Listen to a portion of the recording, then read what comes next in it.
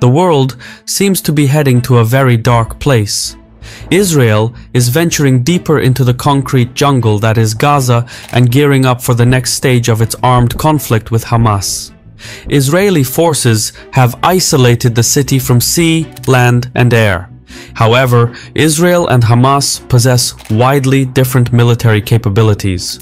And whenever there is a disparity in resources and capabilities, the smaller and less technologically advanced force usually employs asymmetrical tactics to leverage the vulnerabilities of the larger, more conventionally equipped military. Hamas's secret weapon, its trump card, sits underneath the surface. For more than a decade, Hamas has been engineering a vast network of tunnels filled with weapons, ammunition, and living quarters for its fighters. Much of this subterranean infrastructure is unknown. What is known, however, is that these tunnels were meticulously crafted to neutralize the technological superiority of the Israeli military. Entering this underground network is a trap in every sense of the way. So, in the forthcoming months, as Israel rolls out its strategy, it must have the foresight to imagine, but also the guts to fail.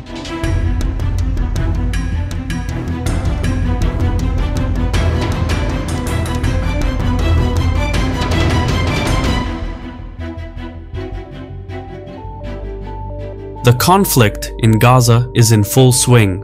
Military operations can take months. However, not everyone seems to grasp the level of commitment that is required. There is an increasing left versus right divide on news coverage. Both sides are telling their respective audiences different stories with different expectations.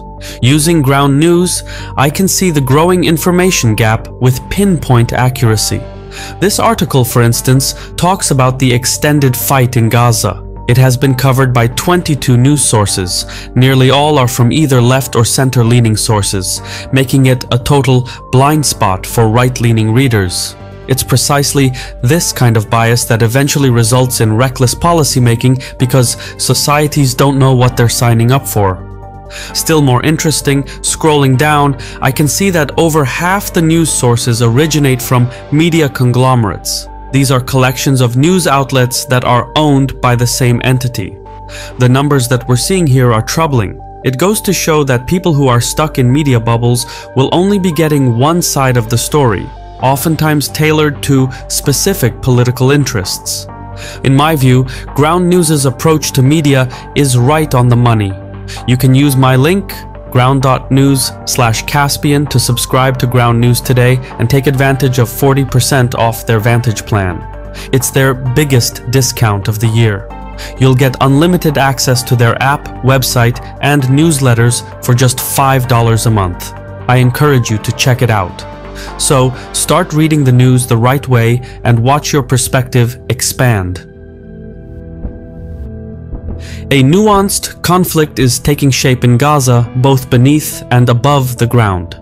Israeli contingents have entered the city from the north and east, cutting it off from the rest of the strip.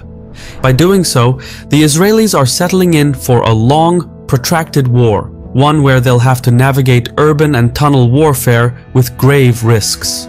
These types of environments negate technological advantages and make way for asymmetric warfare. Therefore, the conflict in Gaza stands apart from typical conventional conflicts. Distinguishing between civilians and soldiers is problematic, and the front lines are unclear. So, unlike in Ukraine, asymmetric warfare has no clear moving lines on the map. The opponent can and will operate behind enemy lines. During the Vietnam War, American superiority in bomber aircraft, artillery, and other weaponry was effectively nullified by the Viet Cong's use of underground tunnels. Guerrilla fighters would ambush American and South Vietnamese troops and then disappear without a trace. Likewise, in Gaza, Hamas enjoys a similar tactical advantage. However, while the Viet Cong tunnels stretched over long distances, the Hamas tunnels are more like labyrinths condensed into a small space. Back in 2021, the Israeli Defense Forces claimed to have destroyed more than 100 kilometers of tunnels in airstrikes. This is the layout they uncovered. The Israelis dubbed the network as the Gaza Metro.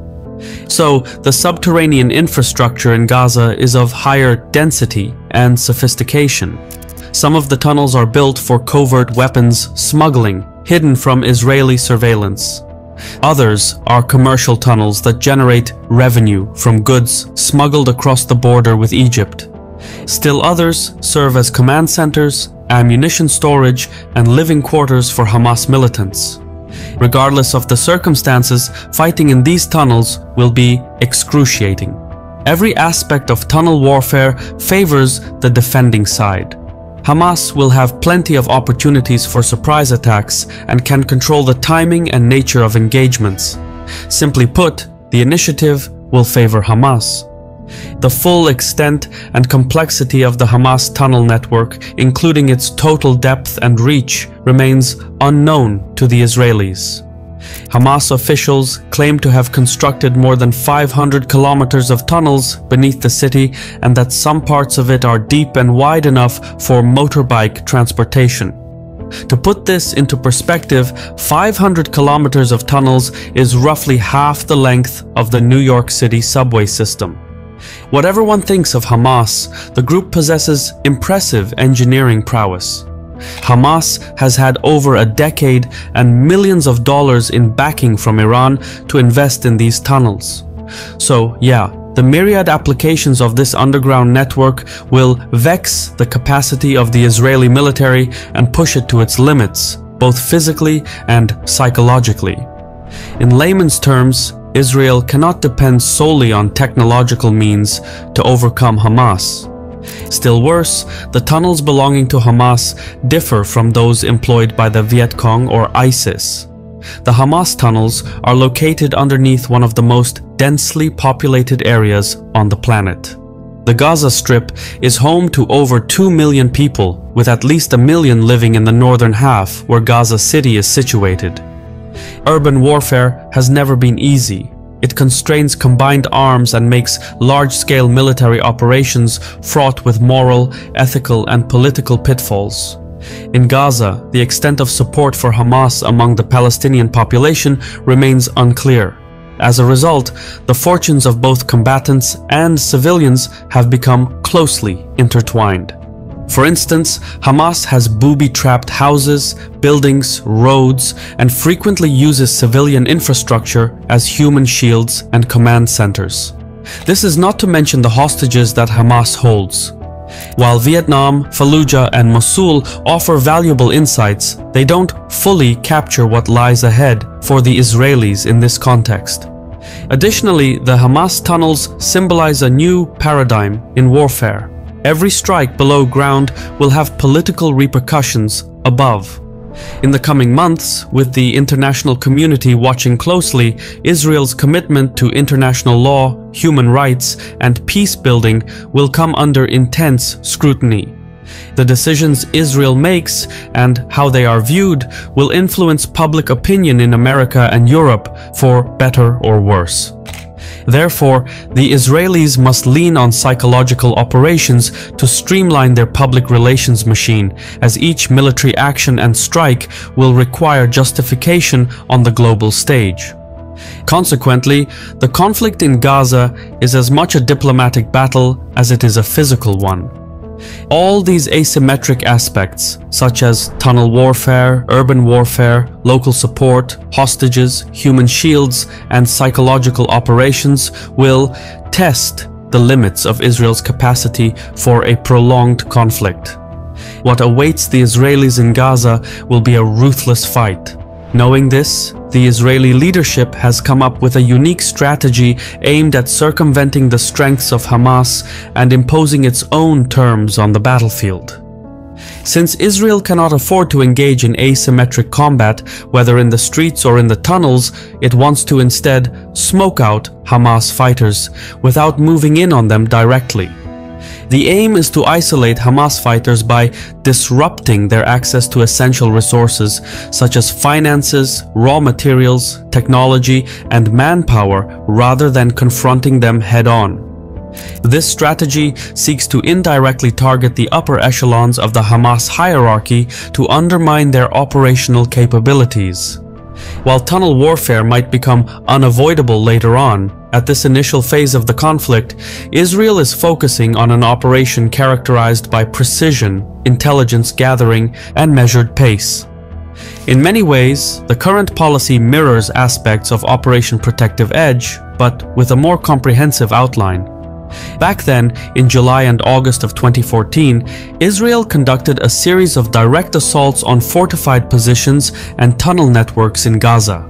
The operation was launched in response to a barrage of Hamas missiles and rockets aimed at Israeli civilian areas within Israel.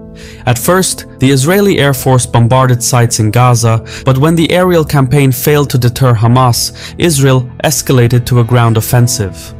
That sounds awfully familiar to what we're seeing today. This time, however, the Israeli ground offensive seeks regime change in Gaza rather than strictly deterrence. In the current ground offensive, Israel's Yahalom unit plays a key role. For context, Yahalom is a specialized engineering unit adept in urban warfare, particularly skilled in detecting and dismantling underground structures. The idea is that Yahalom will infiltrate and raid specific Hamas tunnel networks to collect high-level intelligence. This intelligence is then used to identify additional Hamas command centers and officers, as well as critical infrastructure like generators and ventilation systems, which are crucial for the maintenance of the Hamas tunnels. The hope is that the gathered intelligence continuously feeds into itself. Intel from one raid leads to another, which produces more intel and more raids, and so on. This cycle continues until the hierarchy of Hamas erodes and becomes dysfunctional. All the while, Hamas loses manpower, its tunnel infrastructure decays, and its ability to manufacture and deploy missiles, rockets, and armed drones is impaired. Through this approach, Israel aims to eliminate as many Hamas officers as possible without fully engaging in tunnel combat. What happens after remains uncertain, but the Israeli leadership plans to cross that bridge when it comes to it. Nonetheless, with so many moving parts, a lot can go wrong. Counterinsurgency is always complicated, urban warfare even more so. Fighting an asymmetric war in a place as compact and dense as Gaza is fraught with political blowback. So Israel looks to depopulate the city before going all in. At present, Israeli forces have cut the Strip in two, and Israeli authorities have repeatedly warned about 1.1 million people living in Gaza City to move south out of harm's way. At least 700,000 people have done so, but evacuating on such short notice in the middle of a war zone is not doable for everyone. Roughly 350,000 Palestinians remain in northern Gaza, stuck and immobilized. Meanwhile, those who did relocate to the south are now facing a humanitarian crisis. The local infrastructure was not designed to cope with such a massive influx of people. There are no facilities in place, and people have nowhere to go. They can't cross the border into Egypt for political reasons. The result is a humanitarian catastrophe. Furthermore, as part of its strategy to strangle Hamas, Israel has stopped fuel shipments into Gaza. The Israelis say Hamas appropriates fuel to operate its power generators for its tunnel operations. However, in doing so, there is a trade-off. Denying fuel to Gaza not only targets Hamas, but also severely affects civilians. Local hospitals are running low on fuel needed for emergency generators. These generators are vital for powering life-saving equipment like incubators and other critical medical devices. Another trade-off is that the Hamas leadership in Gaza City might escape to the south, since Israel does not intend to deploy a large ground force in Gaza. What's more, leaving the Hamas tunnel infrastructure intact means that Hamas fighters and officers could potentially use these tunnels to sustain themselves beyond the current hostilities. And that's the thing with asymmetric warfare. There is no universal roadmap to overcome it. Every conflict is unique, and the Israeli strategy reflects the type of asymmetrical warfare necessary in Gaza. However, what's missing in the Israeli plan is an endgame. Hamas is not a state. Nobody from the group will raise a white flag. So the prospect of a decisive military victory, as seen in other conventional conflicts, is improbable. In all likelihood, Hamas will survive this conflict, if not as an organization, then as an ideology. Some other faction will come to take its place. At large, Hamas embodies the idea that Jewish people must be permanently evicted from the Middle East through violence. This idea appeals to many Palestinians because there is no real diplomatic horizon to which they can join their hopes. The only way to overcome the idea that Hamas embodies is to come up with a better idea, one that does not assume a zero-sum game. Israeli lawmakers have yet to determine what that would look like or what parameters define a victory in Gaza.